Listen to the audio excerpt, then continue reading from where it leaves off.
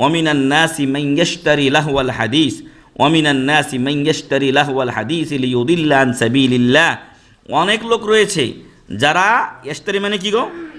ইশতারি ক্রয় করে, ইশতারি মানে ক্রয় করে, লাহওয়াল হাদিস খেলতামাশার কথা ও বাণী, বাদ্যযন্ত্র, গানের যাবতীয় মাধ্যম, ভেপু বাজায়া যায়। বাংলাদেশে কি করে? হ্যাঁ, বড় বড় এরকম বাঁশি লয়ে যায়, বা বুঁ করে বাজায় আর যায় এই অনুষ্ঠানগুলোতে। এগুলো হলো লাহওয়াল হাদিস। কেন তারা এগুলো ক্রয় করে? লিয়ুদিল্লা আন সাবিলিল্লাহ, যাতে করে মানুষকে আল্লাহ রাস্তা থেকে গুমরা করতে পারে। এইভাবে আজকে মুসলিম সমাজ বিধর্মীর সাথে মিশে যাচ্ছে। আগে আমরা এই ভেপু বাজানোগুলো দেখতাম, আমি ব্যক্তিগতভাবে ছোটোকালে দেখেছি। হিন্দুদের যখন মেলা হয়েছে তখন হিন্দুরা ভেপু বাজিয়ে ওদের মেলাতে গেছে। আজকে মুসলিমরা মিছিল করবে, এটা করবে, ওটা করবে, যদিও এগুলো সব কুসংস্কার, অপসংস্কৃতি, জাতির এখানে কোনো কল্যাণ নেই, বরং অকল্যাণে পরিপূর্ণ মারামারি লাস্টে হয়। কিন্তু তদুপরি আজকে মুসলিমরা এগুলোতে একাকার হয়ে গেছে। তো যাই হোক, যে কথা বলছিলাম, আজকে মুসলিমরা এগুলো শুরু করে দিয়েছে। লাহওয়াল হাদিস, আজকে আপনি ইন্টারনেট কিনেছেন, মোবাইলে ব্যবহার করছেন, কোরআন শুনছেন না, ভালো কিছু শুনছেন না, ভালো কিছু দেখছেন না, খারাপ কিছু দেখছেন। এই দলের মধ্যে আপনিও আছেন কি না? আপনিও আছেন। আপনার বাড়িতে ডিশ আছে, ডিশের যদি ভালো কিছু থেকে থাকে তো আহলান সাহলান, কিন্তু ডিশের বেশিরভাগই কি? খারাপ। আর মিস্টার ইবলিশ তো আছে একটা করে, সবার সাথে আছে না? সবার সাথে একজন করে শয়তান নিয়োজিত রয়েছে। সে আপনাকে সর্বদা উদ্বুদ্ধ করতে আসে খারাপ কাজে। ফলে দেখা যাচ্ছে যে ভালোর পরিবর্তে খারাপই হয়ে যাচ্ছে। যদি এটা হয়ে থাকে তাহলে ওই ডিশ রাখাটাও আপনার বাড়িতে নাজায়েজ। যদি আপনি ভালো কিছু দেখেন, পিস টিভি আছে আপনার কাছে, অথবা কোরআনের কোনো অনুষ্ঠান আছে, আলাতুল আপনার টিভিতে চলছে, ভালো কিছু দেখলে আহলান সাহলান, এটা একটা যন্ত্র। এখানে আপনি ভালো ব্যবহার করলে ভালো, আর মন্দ করলে হারাম হয়ে যাবে, মন্দ মানে হারাম হয়ে যাবে।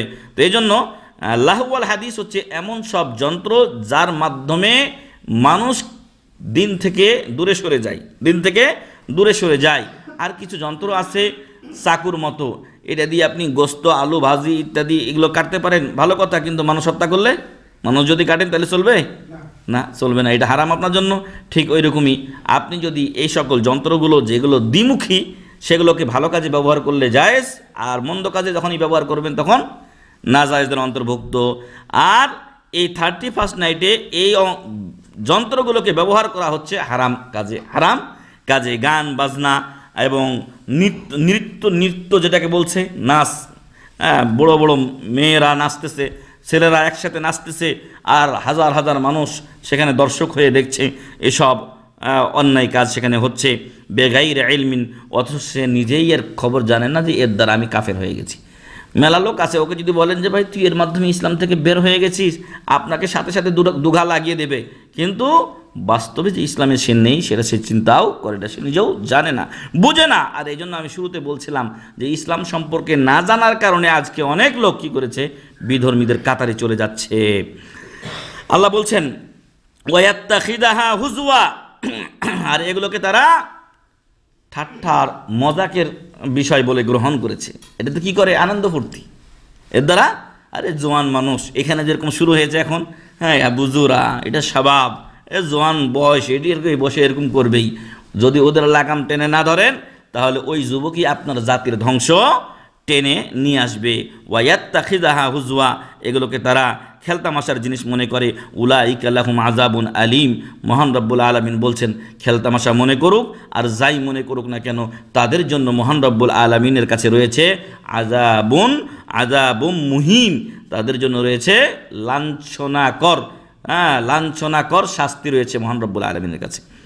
ওয়া ইযা তুতলা আলাইহি আয়াতুনা, আর এই সমস্ত লোকদের আজকে তারা 31st নাইটে এবং গান বাজনা, তারপরে আপনার বিভিন্ন অনুষ্ঠান হয়, শিল্পীরা, গায়িকারা, নায়িকারা যদি আসে তাহলে পুরা এলাকা ভরে যায়, জায়গা নাই, গাছে মাছে উঠে তারপর মানুষ দেখে।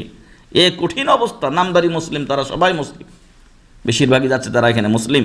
তো এদেরকে যদি বলা হয় যে এইখানে আজকে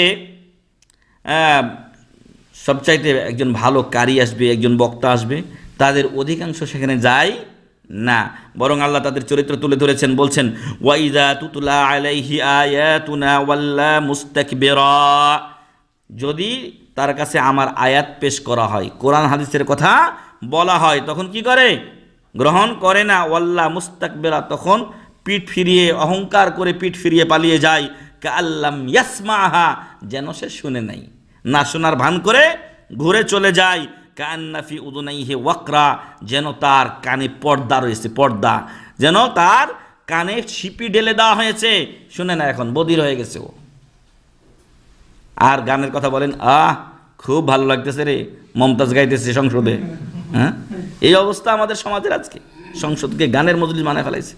আবার আরেকজনের গিয়ে গুণকীর্তন করতেছে, এইখানে সাধারণ জনগণের টাকা, ঘাম ঝরানো টাকা, ওইখানে মিনিটে পেলে 15 লাখ যায় না, কত কত করে যায়, আর সেইখানে যা গান গাই। আজকে কোথায় গেছে আমাদের নেতৃত্ব?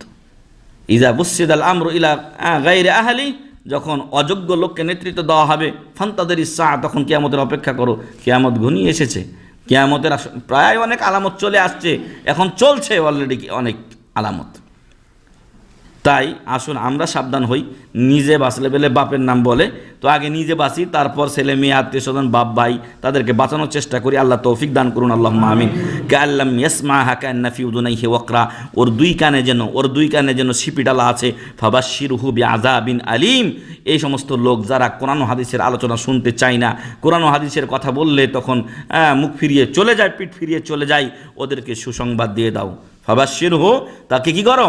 সুসংবাদ দিয়ে দাও, কিসের? জান্নাতের। কি? বিআযাবিন আলিম, যন্ত্রণাদায়ক শাস্তির। তাহলে এটা কি করে সুসংবাদ হলো? দুঃসংবাদকে সুসংবাদ বললেন, আল্লাহ ভুল বললেন নাকি? আসলে এটা তিরস্কার করে বলা হয়েছে, তাচ্ছিল্য সহকারে তাকে বলা হয়েছে যে কান দিলাম তোমাকে শোনার জন্য, চোখ দিলাম দেখার জন্য, আর ব্রেন দিলাম, তোমার বিবেক দিলাম সত্যকে গ্রহণের জন্য, সেগুলো যখন তুমি করছো না, ফাবাশশিরহু বিআযাবিন আলিম, তাহলে যন্ত্রণাদায়ক শাস্তির সুসংবাদ নাও, এছাড়া তোমার জন্য আর কি থাকতে পারে। সূরাতুল লুকমান 6 ও 7 নম্বর আয়াত। তাহলে আমরা বেশি বেশি টেলিভিশন কিনবো আর মোবাইলে গান বাজনা শুনবো, দেখবো নাকি? এগুলো থেকে হাজারো মাইল দূরে থাকুন, নতুবা সেগুলোতে পড়ে হয়তো ঈমান আমল হারা হয়ে যাবে।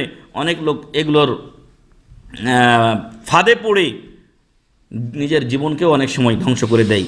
কদিন আগে আমাদের সমাজে দেখা গেছিল কি যেন ব্লু হোয়াইল নাকি একটা গ্যাম নাকি তৈরি হয়েছে, হ্যাঁ, লাস্টে নাকি ওরা আত্মহত্যা করতে কি হয়, বাধ্য হয়, এমন একটা গ্যাম তৈরি হয়ে গেছে। আসলে তো ধ্বংস